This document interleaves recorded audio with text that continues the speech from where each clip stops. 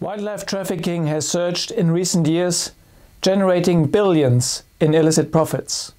Simply put, criminals are helping themselves to the environment's precious resources without a care for the cost to our planet. We need to act now to protect the world's most iconic species and prevent the destruction of finite natural resources. The transnational organized criminal networks involved are sophisticated and well equipped.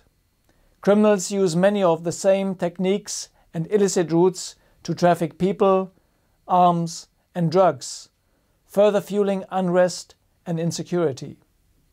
Their low-risk, high-profit crime pose a threat not only to the environment but to the rule of law and stability.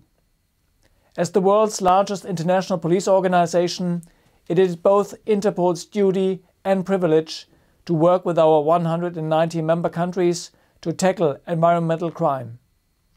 Through our environmental security program, we help police to identify and use the tools and techniques needed to develop a strong and effective response framework. We support those protecting our world's greatest natural resources and biodiversity, often a great personal risk to themselves.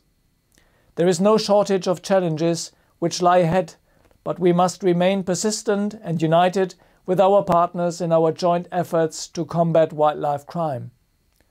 As Secretary General, I reiterate Interpol's commitment to tackling wildlife and forest crime across the globe, to protect today's resources for tomorrow's generations.